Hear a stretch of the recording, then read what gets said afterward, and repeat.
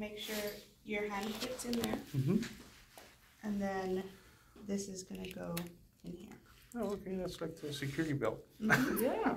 And then you want to make sure it's not over the belly button, so just bring it to the side. To the side of the belly button, okay. And then whatever slack is left, just tuck it in the back. Okay. Be sure it's below your ribs. Below the ribs. Below the ribs, but not over the top of the belly button. So you want to have the buckle not be on the belly button. So let's use it. Yeah, that's right. And you always make sure they're on the edge of the bed so that their feet are touching the ground, and make sure they have their shoes on so they won't slip. Gotta have shoes. Always have shoes. Or at least grippy. Yeah, like grippy Grippy socks. You did. Okay.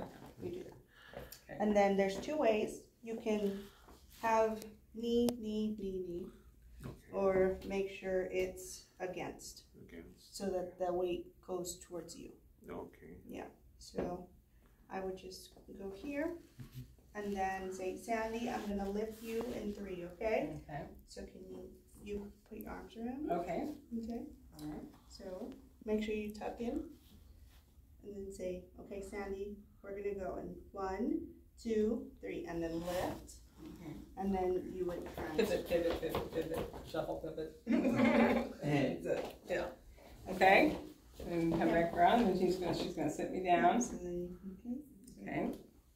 There we go. And then once they're seated, you can go ahead and loosen it. Or if you know you're like, say they're going to use the restroom and you know you're going to use it soon, just make sure it's out of the way.